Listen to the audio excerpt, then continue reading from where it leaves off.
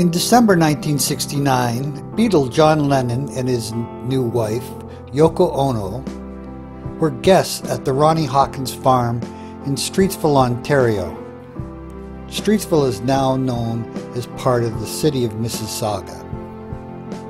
At the time, I was a 18-year-old teenager, also living in Streetsville with my family, of course, and my sister and I were huge Beatles fans, having seen the Beatles perform live at Maple Leaf Gardens in 1964. Now, as you would imagine, such a famous visitor was to be kept a secret in the town in order to allow John and Yoko some privacy and time to enjoy the farm.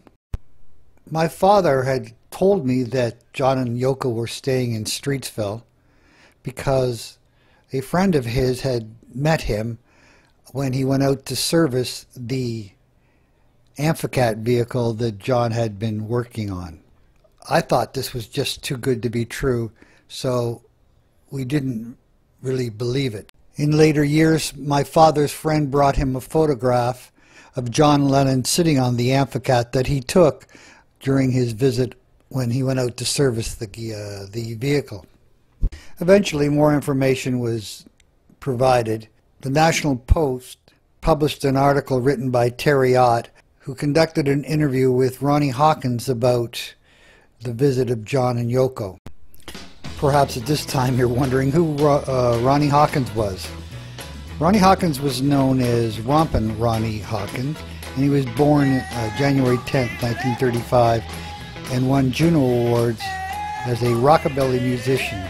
Rompin Ronnie Hawkins, or Mr. Dynamo, or simply the Hawk, was known as one of the key players in the 1960s rock scene in Toronto throughout his career.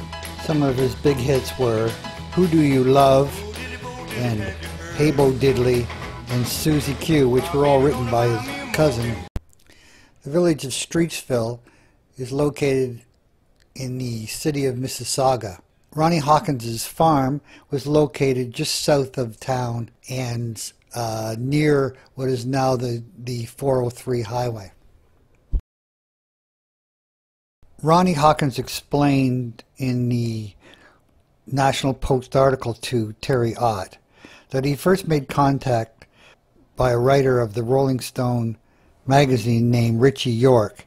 He said he was in England with John Lennon and Yoko Ono, and they were looking for a place to stay because they didn't want to stay in a hotel or anything. He called me to ask me if it would be okay if they stayed at my house in Mississauga, not far from Toronto. So they stayed with us and went on that peace train to see Prime Minister Trudeau. Ronnie said that they went to Montreal and went to Ottawa and wherever John and Yoko wanted to go. In the article, Ronnie told the National Post that Yoko had 16 telephone lines installed in Ronnie's farm home. This was so that they could make phone calls to all the various contacts regarding their peace train movement. Ronnie explained in another article that John Lennon was working on the famous song Imagine while he was staying at the farm. I'd known Ronnie Hawkins when I worked in my father's gas station in Streetsville. He had lots of old cars that he collected, and from time to time he would come in to have tires changed on them and so on. And on other days his band would stop off and buy gas on their way out to a gig. So he was known in the community by my father and I. One night in December of 1969, we saw one of Ronnie Hawkins's Rolls Royces parked at the side of the street and could see the image of John Lennon in the back.